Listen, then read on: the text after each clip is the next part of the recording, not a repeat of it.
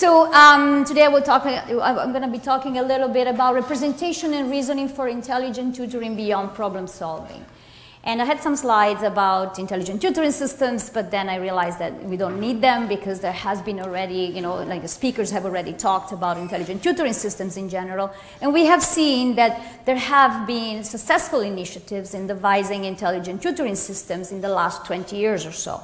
It's true that we're not as far ahead as we thought we would be, as we would like to be, but there is evidence that the intelligent tutoring system technology can provide successful and reliable support to education, okay? And for instance, we've talked about the tutors developed at Carnegie Learning, and Bev in her great textbook has some other discussion of some other important examples.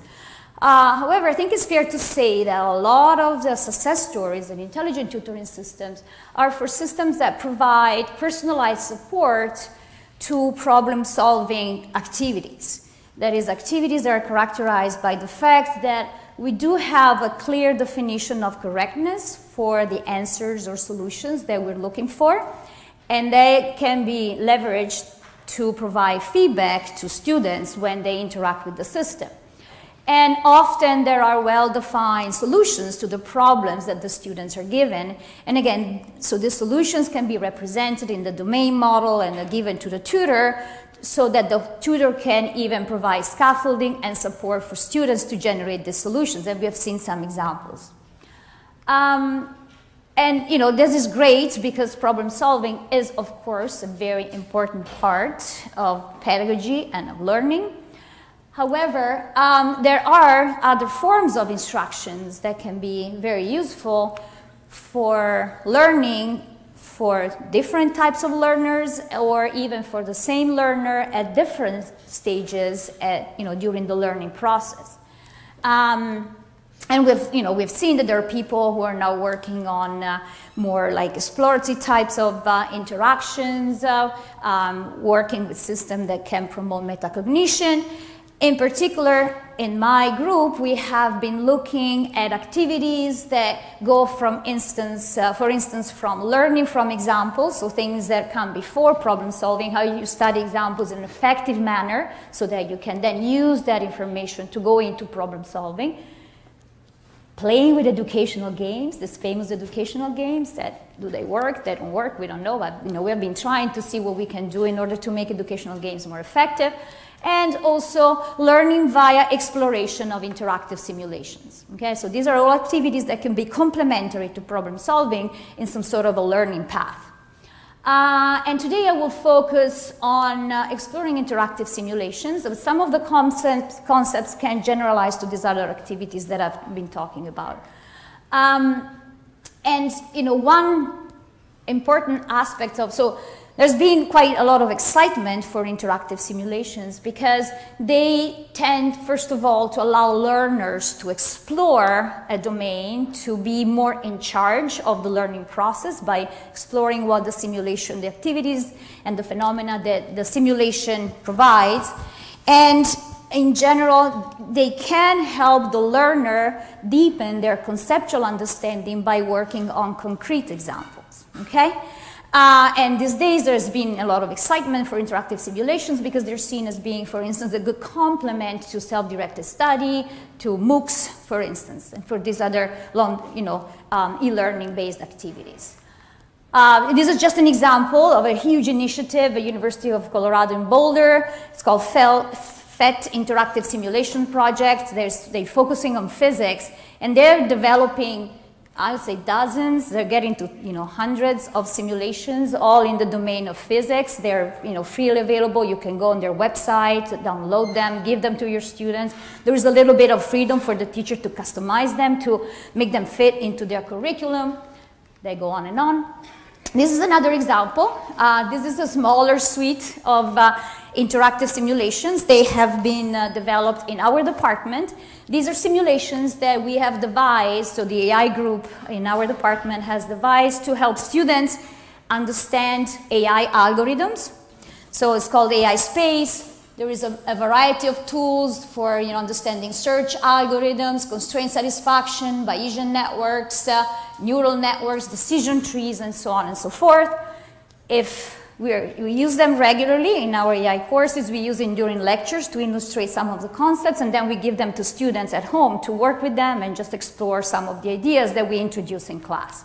If you want to use them, you can Google AI Space, and they're free to use. So today, I'm going to show you one example for the sake of time.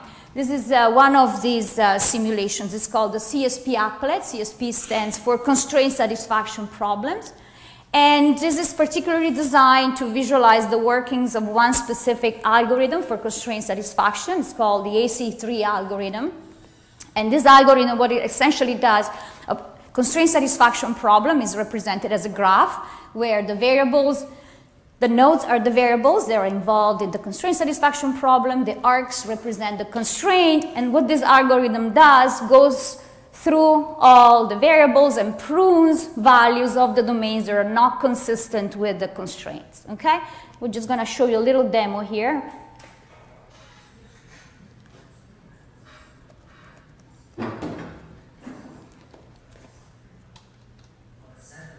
Constraint satisfaction problems. The mechanisms are accessible through the toolbar or through the direct manipulation of graph elements. Users can perform 7 different actions. The Find Step button can be used to see how AC3 goes through its 3 basic steps: selecting an arc, testing it for consistency, and removing domain values to make the arc consistent. Users can directly click on an arc to apply all these steps at once, or automatically find step on all arcs one by using the Auto Arc Consistency action. If desired, the Stop button will pause Auto Arc Consistency. At the end of Auto Arc Consistency, if there remains a variable with more than one domain value, a procedure called domain splitting can be applied to that variable to split the CSP into disjoint cases so that AC3 can recursively solve each case. The user can select which variable and value to split on by selecting that variable. For example, in this case, 3 is selected for A. The message panel situated below the graph reports the domain splits made by the user. Users can recover alternative subnetworks during domain splitting with the Backtrack button. Now, a new CSP where A equals 4 is generated for solving. Finally, the Reset button resets the problem to its initial state. Okay, so this will give you a sense of the fact that there are several actions, that there are several problems already loaded into this simulation. The student can select them at will, and they can play with the different actions that are available to try to explore and understand how AC3 algorithm works, okay? But the main point here is that there is no right or wrong. The student can do whatever she feels is useful for her to understand AC3 using this tool. So that's the idea, okay? So, and we've used this a lot. We've designed it. We went through a lot of it, the iterative design and evaluation process to find the best way to design the simulations so that students can use them easily, and so on and so forth. We have results showing, we've done formal studies, and we have seen that what others have found. Some students work really well and learn from the simulations, others not so much. And this goes back to the point that Ton was making yesterday. One size fits all doesn't work that well, okay? So some students, for instance, are not as good as self-monitoring or structuring their work, so they kind of get lost. They work with all these tools, but they don't really absorb what matters, okay?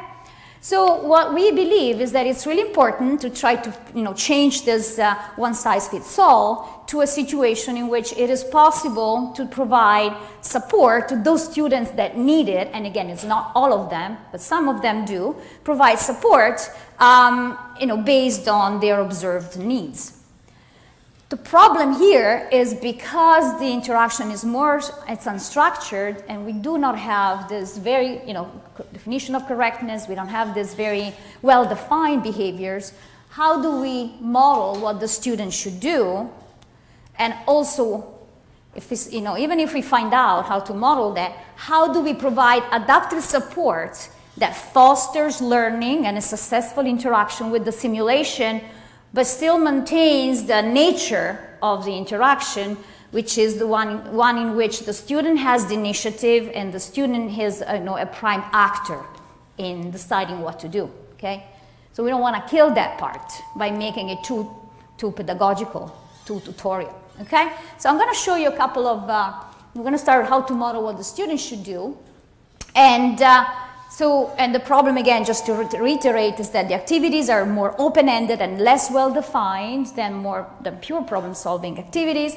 We don't have a priori definition of what is correct behaviors, that it's good in the simulations, or what is effective behavior. So how it's hard to model a priori the necessary student behaviors and related skills, okay? We have tried with a different simulation, and if there is time later on, I can discuss that, okay? You can have a knowledge-based approach. It's usually very painful, time-consuming, and there are other issues, okay? So now we try with a different approach that is more based on data, okay? So we build our models and the subsequent hints that we want to provide to the learners based on what the model says, based on behaviors that are discovered via data mining, okay? So for the rest of the talk, what I will do, I will first discuss how we do behavior discovery by data mining. Then I'll describe how we use that information to build student models that can classify learners as they interact with the simulation, as, you know, learning well or not, or needing help. And then how we also use this behavior discovery to automatically build adaptive support during the interaction. I will do it first for the CSP applet. And then, if there is time, I'll also discuss an application to a totally different simulation to see that the approach transfers, okay? It's not just used in this particular simulation. All right, so behavior discovery via data mining. I'm just going to stay obvious at the high level in the interest of time, but essentially what we want to do is want to collect interaction events from students working with the simulation of interest. You start with action logs. You could try other data, and if there is time, I'll talk a little bit about what we did with gaze data, but for now, let's just say action logs. From these interaction events, one can build a vector of interaction features that essentially represent how a user has been interacting with the simulation up to a certain point. For instance, you could, some of the features could be frequency of usage of each of the available interface actions, latency in between actions, and so on and so forth, okay? Once we have these vectors, we just use some standard data mining techniques such as clustering to try to find groups of users that are working in similar manners with the simulation, okay? Clusters give you the clusters give groups, but they usually don't say much about why certain, what are the behaviors that makes users be in certain groups. So there are other techniques that can be used from data mining, such as association rule mining, and these are techniques that are able to extract from a cluster what are the relationships that identify the membership to that cluster, okay? So in this particular case, they extract what are the distinguishing patterns for each specific cluster. And I'll give you some examples, okay? Once we have these clusters, we can try to see how they relate to learning, okay? We can give the clusters to experts that might look at the behaviors in there, at the rules, for instance, and say, well, this seems to be something that belongs to someone who is working well with the interaction, with the simulation. Or I will show you for evaluation purposes, if you collect learning data pre and post test, you can use that to see if these clusters correspond to different levels of learning, okay? So I'm going to give you an example of how this works on the CSP applet that I showed you earlier. So we ran a study where we had 64 students, AI students that were kind of ready to take the AI course.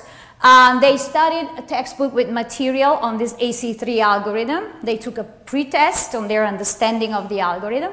Then we gave them 2 examples, 2 problems to explore using the simulation. And then they took a post-test, okay? So we collected about 13,000 actions and more than 17 hours of interaction.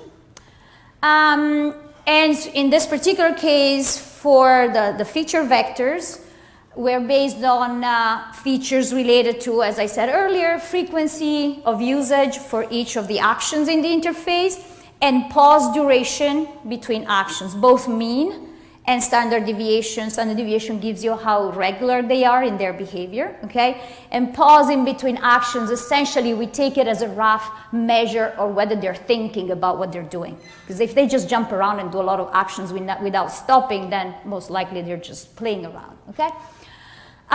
So because we have 7 actions with these particular measures, we have 21 features. So each student is defined by these 21 features. When we do clustering, the paper has details on how what kind of clustering we do, but it's not that important here. But we found 2 clusters, okay? And if we look at a measure of learning, in this case we looked at learning gains, percentage learning gains, that is defined by the post-test score of the student minus the pre-test divided by the maximum possible pre-test score minus the pre-test. And this percentage learning gain, by using this measure, we found that in these 2 clusters, there was a statistically significant difference in this measure, showing that one cluster kind of corresponded to students can learn better with the simulation than students in the other clusters. Okay, we'll call them high and low learners from now on for the purpose of this presentation. So once we have the clusters, we want to see what are the behaviors that identify the students. Okay, so we apply this behavior discovery, this association rule mining, and I'm going to give you here a couple of examples of rules. These are not the only ones that were found, but for instance, for the high learner cluster, don't look at this representation, it's a bit cumbersome, but this translates into the fact that one behavior that was seen as being representative of high learners was that they use direct arc click very frequently. Direct arc click is when you choose which arc the AC3 algorithm checks. You don't let the algorithm choose. You can choose it yourself, okay? And high learners do it more frequently, which is an indication that they might be a little bit more proactive in working with the system because they take the initiative of choosing the arc, okay? Another rule that was discovered was that students in the low learner group use direct arc click more sparsely, so the opposite behavior of this one, and when they do it, they tend to have short pauses in between the direct arc click actions and the following action, okay? So they seem to do it, but maybe they don't spend too much time thinking about what is the outcome of having selected that arc, okay? All right, great. What do we do with this information? So what we're going to do, we're going to use these learned clusters and the rules associated with the clusters to classify a new student based on behaviors as they happen, okay, in one of these clusters, so as high learner or low learner. And then we're going to use the behaviors that are detected as being representative of a student belonging to a certain cluster to generate hints for the student that counteract the behaviors when they're known to be detrimental, okay? So user classification. So essentially from behavior discovery, we have the clusters, we have the rules. So we can build an online classifier that as a new user approaches the system and starts working with the system, the interaction data is collected, the vector is incrementally built to change those measures that I was indicating earlier. And at any given point, the user is classified as belonging to one of the clusters. In this case, we have only 2, okay? And because belonging to a cluster also comes with saying what are the behaviors that made the classification happen, if at any given point, for instance, a user is classified as being a low learner, and the rule that triggered that classification is that he was using direct arc click infrequently, then one thing that could be done is try to prompt that action more, okay? Or if the user was classified as a low learner and discovered to be a user that doesn't pause enough when doing direct arc click, the system could try to say, you know, great that you're doing direct art click, try to think a little bit more about the outcome of that action, okay? So what we did an evaluation to see if this classifier actually is any good in capturing whether students are learning or not with the simulation. So with our data set, we essentially did a simulation, an evaluation using the data set that we have. At any given point, we remove one student from the group. We learn the model on the other 63 students, and then we use the data from the left one out participant as if it was a new student. We feed the data to the model, and incrementally we look at what happens to the classification of the user, for which we know the ground truth, because we know if it's a high learner or a low learner. Okay? So these are the results. This is accuracy over time. So what happens after the system sees 10% of the actions, or I don't know what the numbers are so wacky, but 19, 30, 40% of the actions, and so on and so forth. As you can see, accuracy obviously improves. This is compared to a baseline that always predicts the most likely classifier. In this case was low learners, okay? And so this is, the classification is about 70% accurate for the baseline. And we can see that after about 28% of actions observed, the classifier built on the clusters and the rules starts beating the baseline. The difference is statistically significant, and both classification of low learners and high learners is higher than the baseline, okay? And after about 50% of the action, both classification of high learners and low learners goes above 80%. That for user modeling is pretty good, okay? So it looks like there is something good in this method for classifying learners. What do we do with it? Okay, we said that once we know that someone is maybe not learning that well with the system, we want the system to do something to direct them towards better usage, behaviors that are more constructive in working with the simulation. By, however, maintaining their sense of independence and initiative, okay? So there is a part of the system that essentially at some point, at this point, we have a classifier user model that gives a classification of the user, gives a label, high learner, low learner, and some of the behaviors that pertain to this particular classification of this user. These are from the data set that I showed you earlier. These are the behaviors.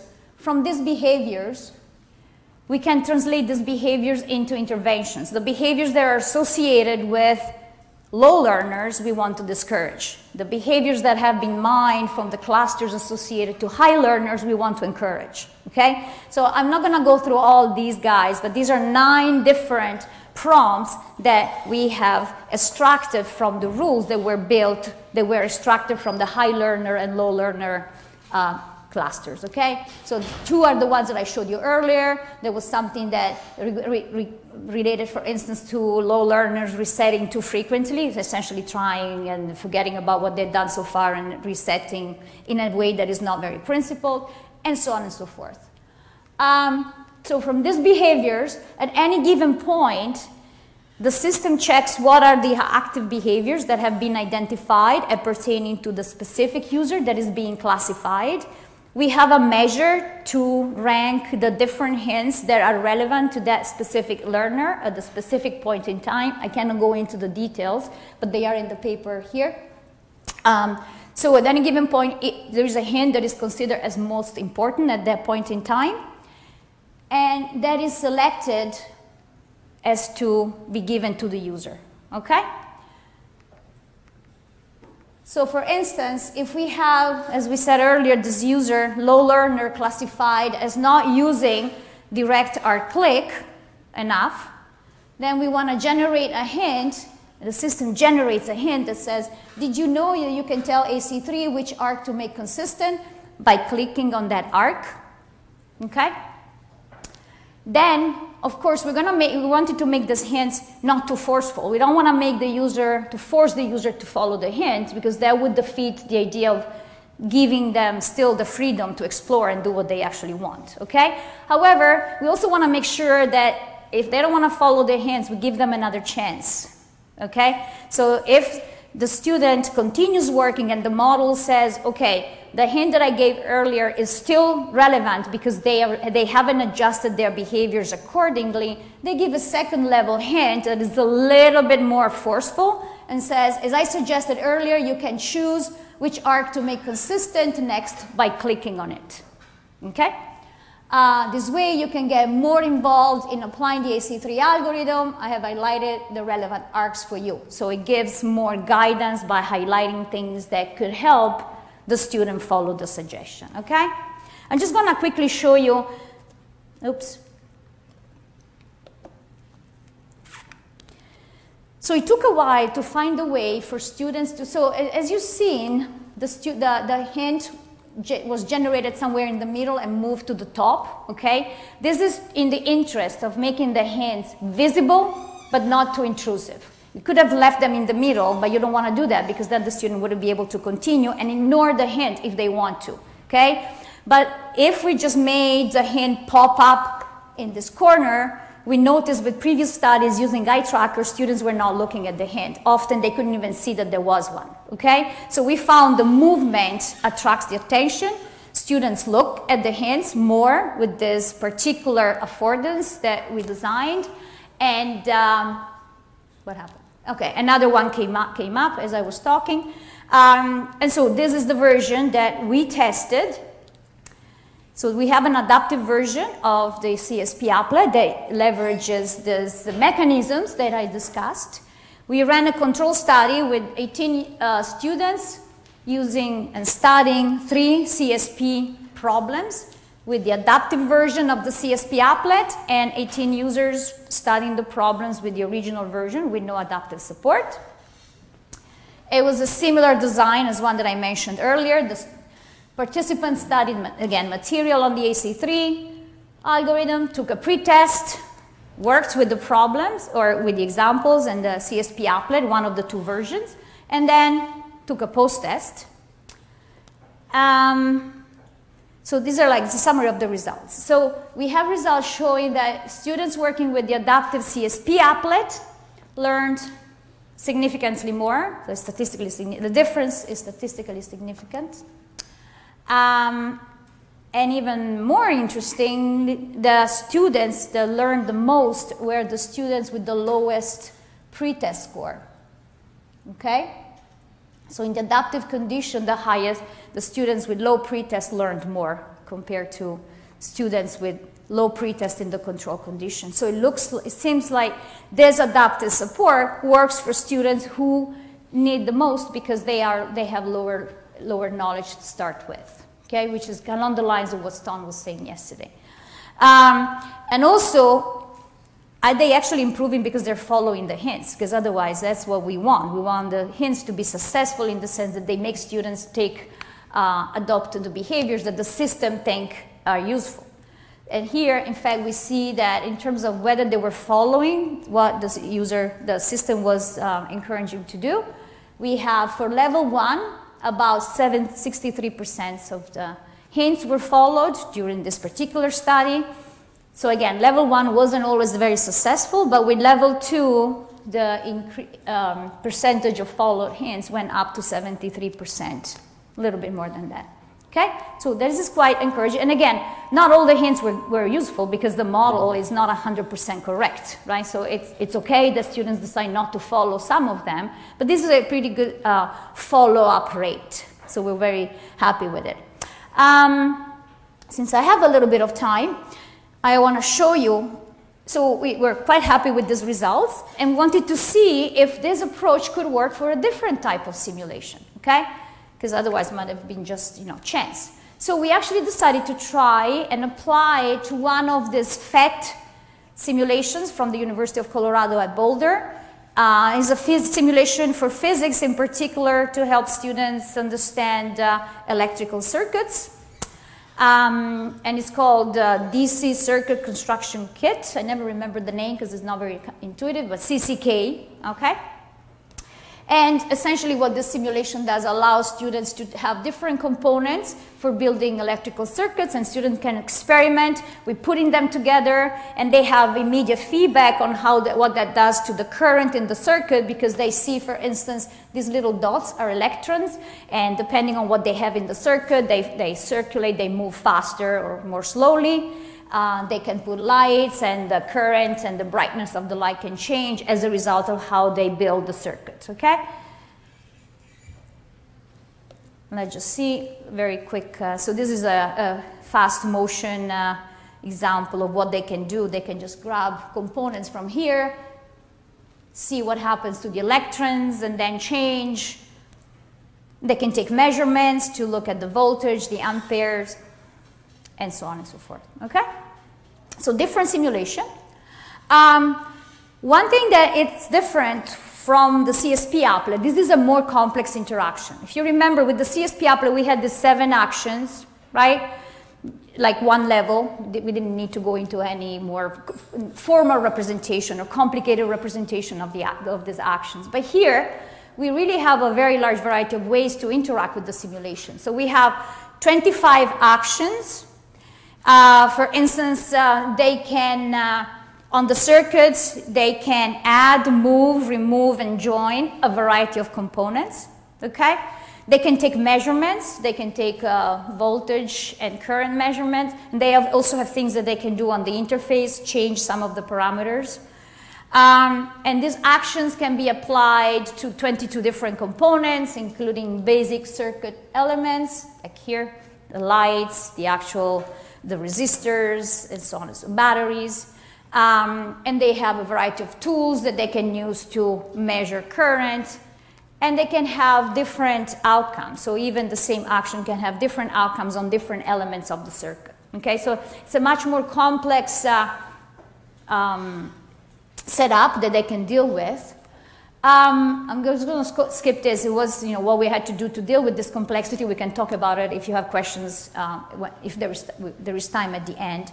But essentially, we want to see how this framework applied to that simulation works. So we need to do exactly what we did before. We need to do, collect data from students, and then do the clustering, association rule mining, and classification, build the model, and see if we can also extract behaviors that we can turn into hints.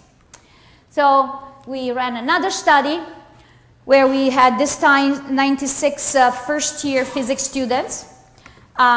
These students were given a rather general goal to work with the simulation. So explore how resistors affect the behaviors of circuits by exploring different combinations of resistors or resistances. Okay? They worked for about 25 minutes with the system, collected about 1,000 actions per student, and we collected as before pre and post test data. So we did as before. From this data, we created vectors that represent frequency of usage of actions, and similar as before, pauses, average of pause time, and standard deviation. So applying clustering to this data set generated the same results. We had 2 clusters with, again, in the differences that are statistically significant in how well students learn from pre-test to post-test in these 2 clusters. Okay, so these are the clusters.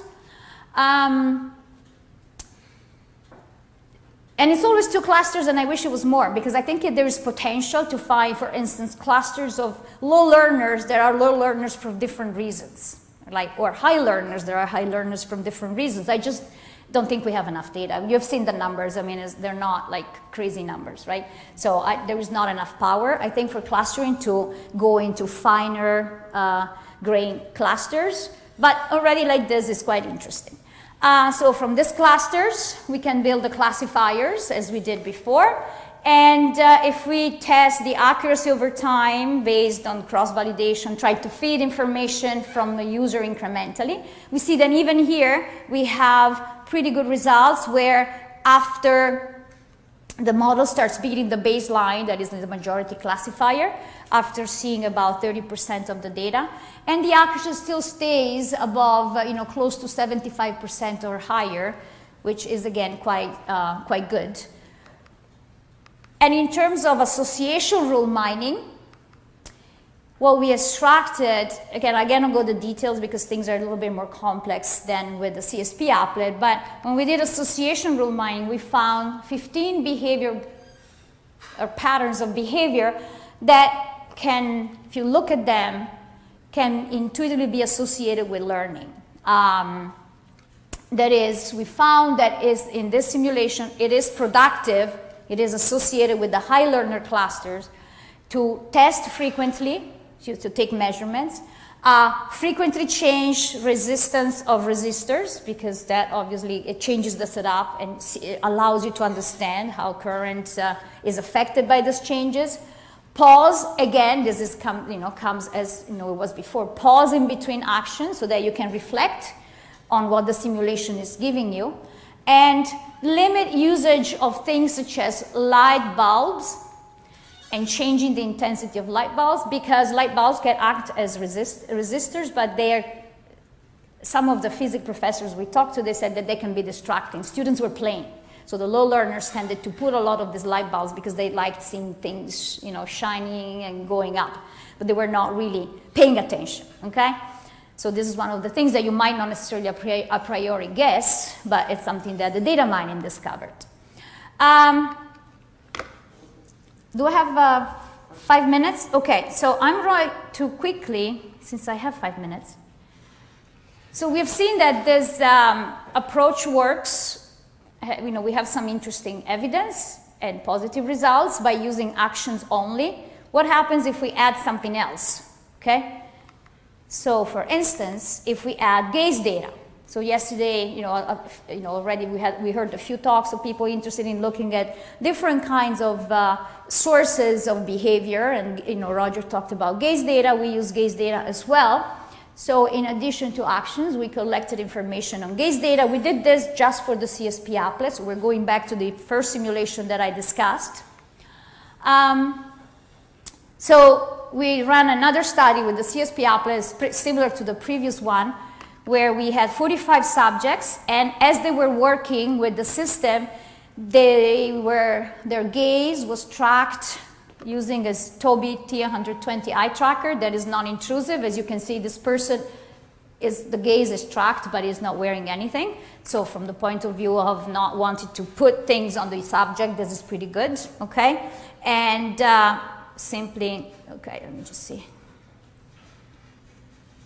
Oh my gosh. So this is just an example of the gaze being tracked. So these red dots are the fixations, and the larger the dot means the person is looking more, okay? When we take this data,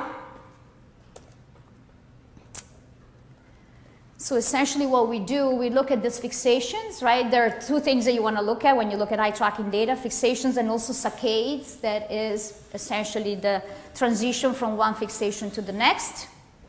And there are some general measures that people have been looking at and you can use in your data mining, such as number of fixations, fixation rate, the duration of a fixation, length of the saccades, angles between saccades. And you can take measures that are related, for instance, to average, standard deviation, and so on and so forth. You can also look, these are general measures. You can say, over the course of this interaction, how many fixations the person had, what was the fixation rate, and so on and so forth. You might also want to look at attention to specific areas, okay? So you can look at areas of interest where you can look at, in this case, what's relevant is this panel at the top where the actions can be initiated, the graph itself, some of the message panels that explain to the student what's going on with the algorithm. Oops. And so you might want to collect things such as proportional number of fixations within each of those areas, proportion of time spent, time to first fixation, and so on and so forth. So we have tried to build classifiers, as I showed earlier, by using only the 21 action-based features that we discussed previously. We also tried just using gaze data, where we have about 51 features after a few that were removed because they were highly correlated. Then we also tried to combine fuse, gaze, and action to see where does that take us. And So average over time accuracy. So you can see here that action plus I has slightly higher accuracy, but is not in itself that much better than action only. However, if you look at the accuracy at predicting each individual class, high learners and low learners, you see that the action plus I, it's a much better balanced classifier. So gaze help in that respect, okay? And in fact, if we do that accuracy over time, as we were looking at earlier, if we use this action plus gaze classifier, achieves 80% classification accuracy after seeing about 22% of the interaction, which means, really, you can start giving this feedback fairly early on.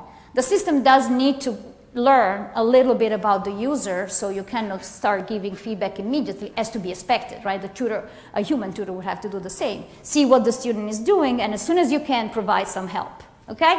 And here we see where we can do it early enough. All right, so this was my last piece. So in general, what we want to conclude is that, we're presented a user modeling framework that is designed to provide personalized support to learning with interactive simulations. The key point is that the relevant behaviors were discovered via data mining. And we have very encouraging results with one simulation, the CSP applet. So we're able to identify clusters that represent students that learn in different ways and at different levels with the applet. We use these clusters to build online classifiers of learners that can, in real time, with a relatively good accuracy, capture whether a learner is learning well or not with the simulation. And we can also generate from this data mining process adaptive interventions that have been shown to be successful in eliciting learner when compared to the non-adaptive version, okay?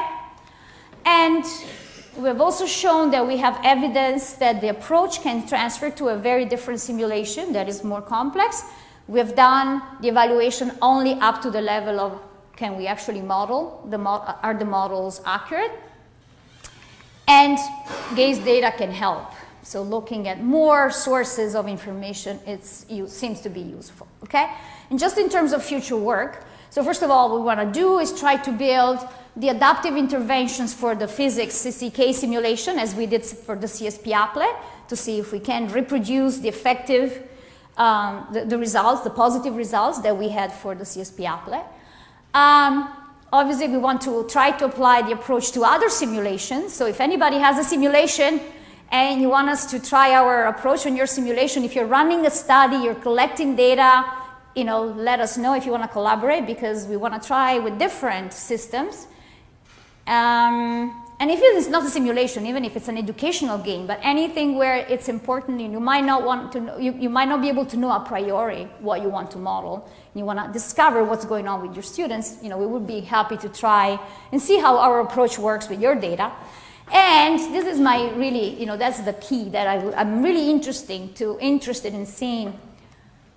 How does this approach, which is in the end very superficial, the modeling is so superficial. The modeling just says clusters of people that behave different with the system, very superficial behaviors. No connection between these behaviors and knowledge and understanding. Nothing, okay? More superficial than this, hard to get, okay? So my title at the beginning was also like cheating, because I said representation and reasoning. There's not much reasoning, really, okay? It's the data mining generates these behaviors, and we take those and we present them to the student. We try to give a little bit of a justification that, it's intuitive, but there is no deep representation of the model, of the domain, nothing, okay?